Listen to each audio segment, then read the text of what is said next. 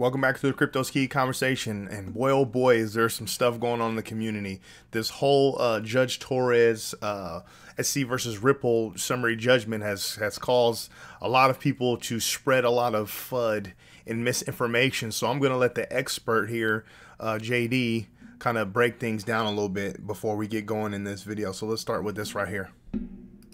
This is, I wanted to just kill all the nonsense out there where everybody is acting like the Torres decision somehow has been minimized, okay, or trivialized because of the Rakoff decision.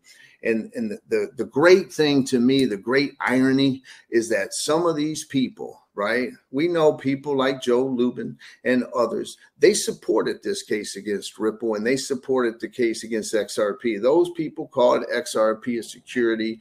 They tweeted it out. They celebrated it.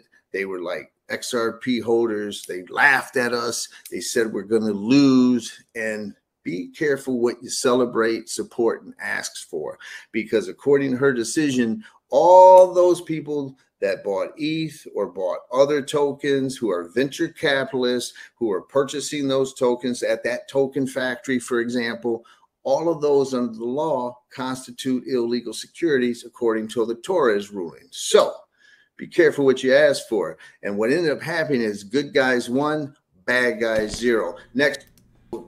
I mean, straight up and down. And we're going to touch a little bit more on the whole, we'll just say hashtag ETH because it encompasses a lot of stuff. But obviously, we've showed the video footage and the audio clips of Joe Lubin and all of his gloating and bragging about this, free pass that they got and how they have, unlimited token issuances and how they've made all this money, right? But we know we have the timeline and we know how they were doing things. We don't know everything, but we know enough for there to be some sort of investigation or something to happen, right? And obviously what JD's saying right here is like, no, those are under litigation. That is classified as security, right? So we're going to touch on that, but we're going to come over here. James K. Fallon here. Oh, excuse me. Shout out Riz XRP, man. Shout out.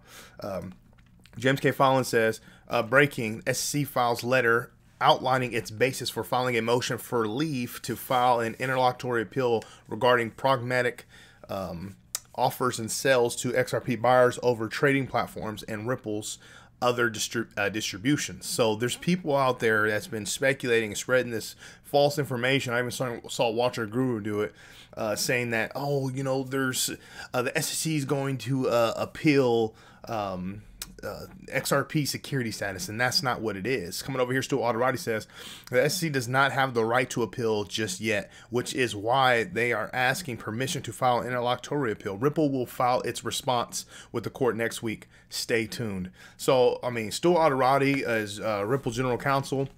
And obviously, man, they just know they're on the right side of the law, on the right side of history. So there's a lot of confidence, there's a lot of professionalism, and they're just going to continue to stand their ground and fight the good fight. And that's what we need in this community. So shout out Stu and the whole Ripple team. Jeremy Hogan even says, and the SEC continues making questionable decisions requesting an interlocutory appeal. Note that it is not appealing whether XRP itself is a security, just its losses on the pragmatic and individual sell issues. Oh, what did Sherry say? I didn't even read this one. So the biggest takeaway for me is now I have two cases to refer to in regards to interlocutory appeal. Rio Tinto took 26 days and now Ripple at 28 days. I swear it seems like SC aims to be dramatic while these last minute filings. So keep that in mind. Remember, we talked about on this channel how Chairman Gensler and the SEC tactics have been delay, right? This is going to come into context here when I get ready to talk about it in a few here. BC Backers responding to Jeremy Hogan saying, quote, not appealing whether XRP itself is a security, market will soon realize the narrative is dead that the SEC can appeal XRP status. Bitcoiners hung their hat on this storytelling for 3 weeks. Reality about to set in. XRP is not security, and that cannot be appealed. So that's Jeremy Hogan's even been talking about that. He was saying, I think this is appeal proof. Judge Torres's summary judgment, and even JD, he had a live stream today where he was talking about how our Judge Torres is. I don't even know what you say, but it's like her document and the way it's written out, this summary judgment is in this ruling is written out. It is literally like seal proof and locked down tight. amazing. So like when he was saying that, I was like, oh man. And then I came in here to start gathering some stuff that I wanted to talk about, and I saw, what the people in our community were talking about, that it can't be appealed. It's not even up for discussion in the sense, people are just speculating, trying to spread FUD. And just like we talk about in this channel in previous videos, it's the narrative that they're trying to spin. It's crazy. The monumentous victory from in Ripple in the SEC versus Ripple case, it's truly precedent setting for the entire industry, and we've seen it. And now even big players that were against Ripple and XRP community, they're starting to see it. You have the likes of Mr. Dimes to Donuts, Mike Novogratz talking about how huge and how the Ripple victory and the XRP victory has set shockwaves at the SEC. Come on now. It's showtime, baby. Walter Gruber says right here, breaking: SEC to appeal judge ruling that Ripple XRP is not security. So that's false, and I'm wondering if they're going to correct that. But yeah, that's not what it is. It's about the pragmatic sales, and BC backers pretty much calling them out, saying, hey, just in, SEC does not appeal security status of digital assets XRP non-security status ruling at serving judgment remains unchallenged. Ripple, the company, has its pragmatic sales challenged. And then he has another one here where he's saying, no, they're not. XRP's non-security status can't be appealed. So if BC Backer had put out a, let me come over here really quick. Let me see if he has it here. Let me zoom out. He had put out a video today. Ooh. Let me see.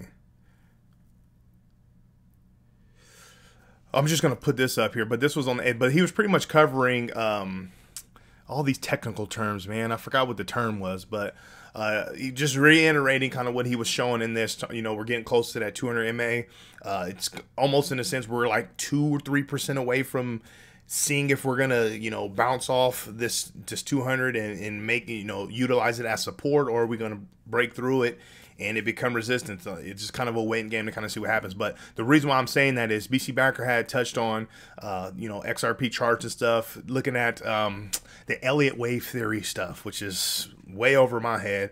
But he breaks it down to where it makes sense. And there's just a lot of excitement that we're building towards. And that's why I wanted to touch on that really quick. But coming over here, Crypto Law US says, fact check.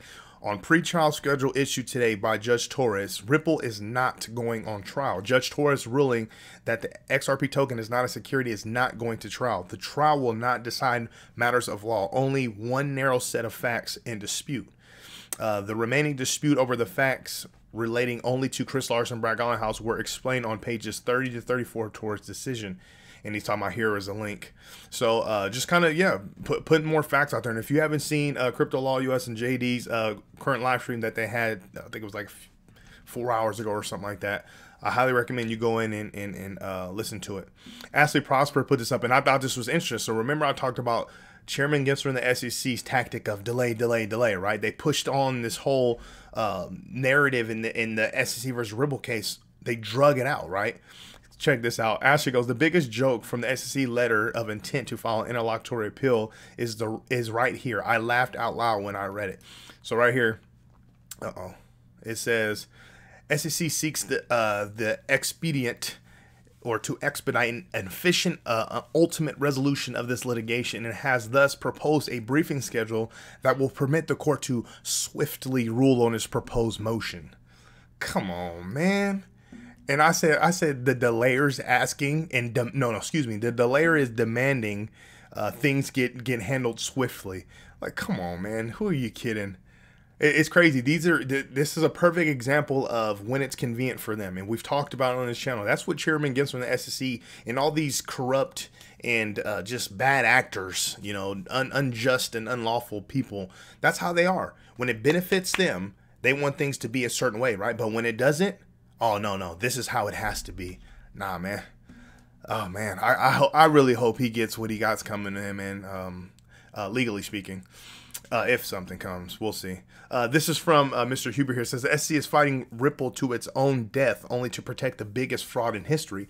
So I'm not going to play this video, but remember, we showed it in the community. We showed it on this channel a lot. This is Joe Lubin on the audio clip talking about you can disguise, you can use multiple identities and disguise your purchases. So these are the early wells of the Ethereum ICO, so they didn't, weren't red flags in the system.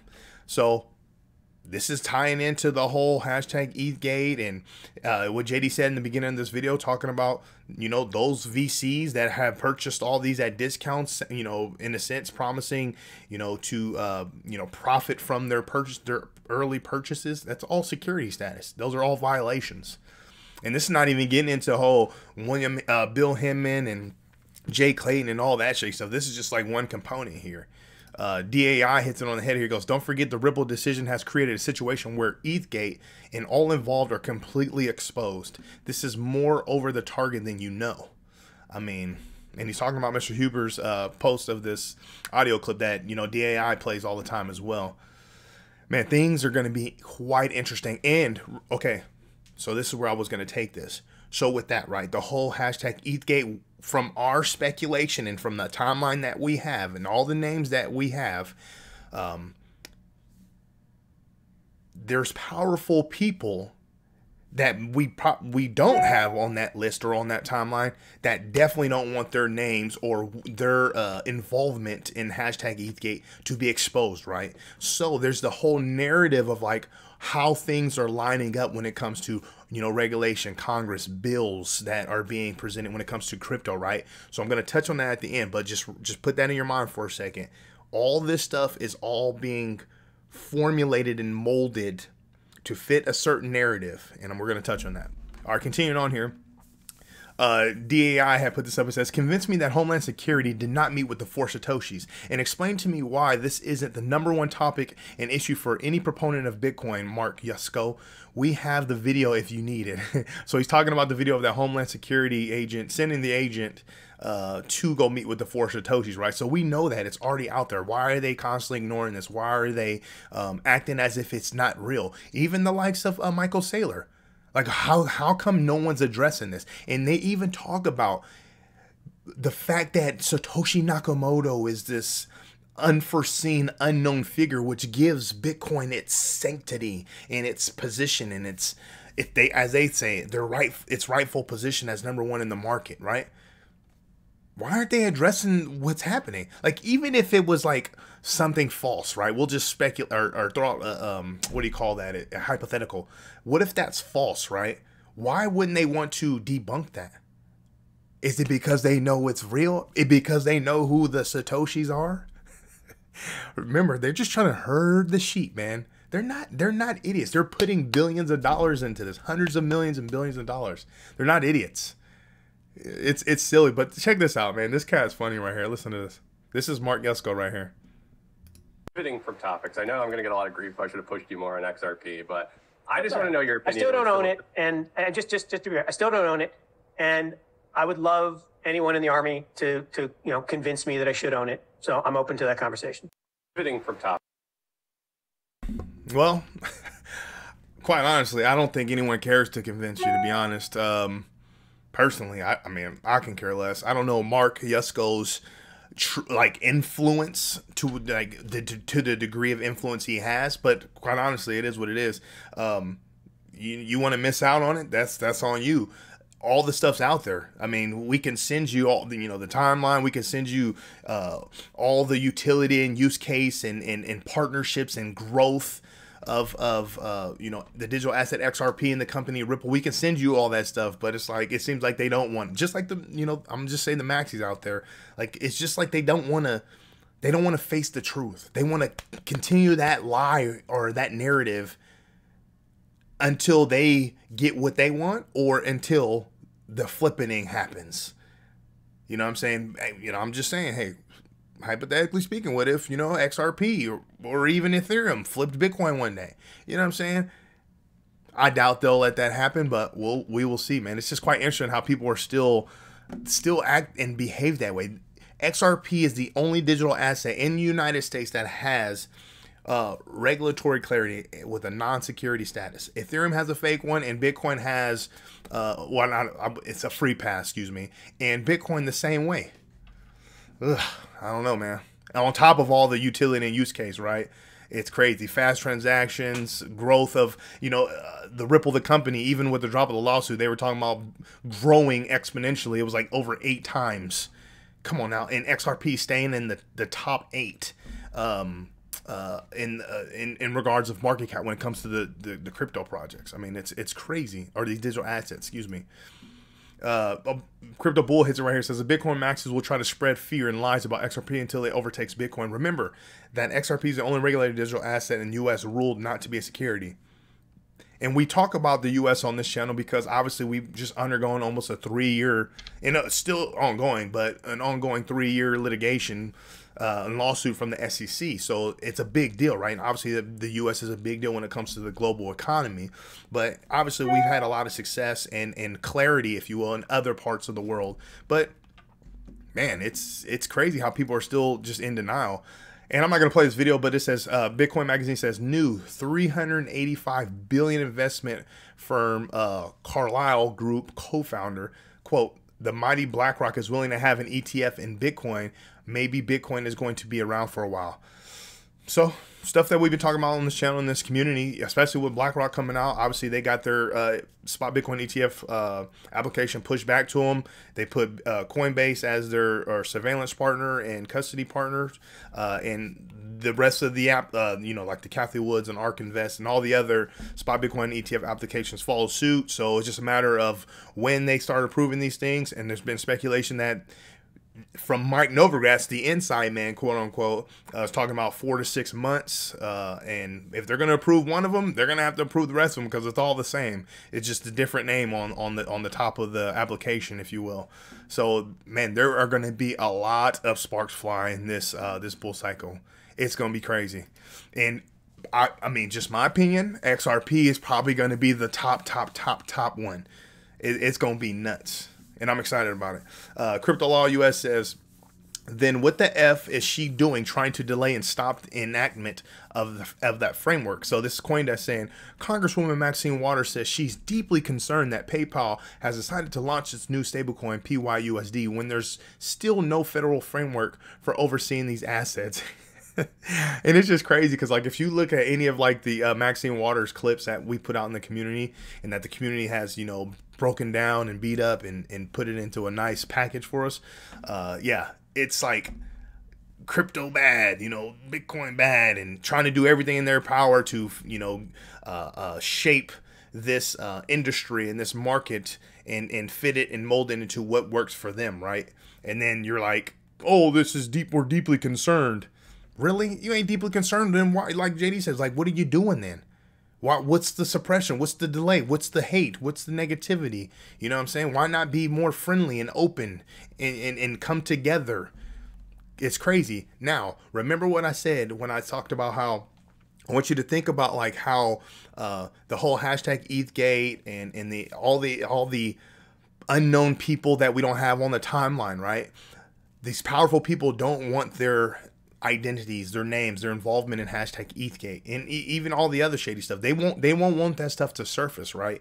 So when it comes to all these bills getting worked on, and it seems like, I'm gonna just make it short.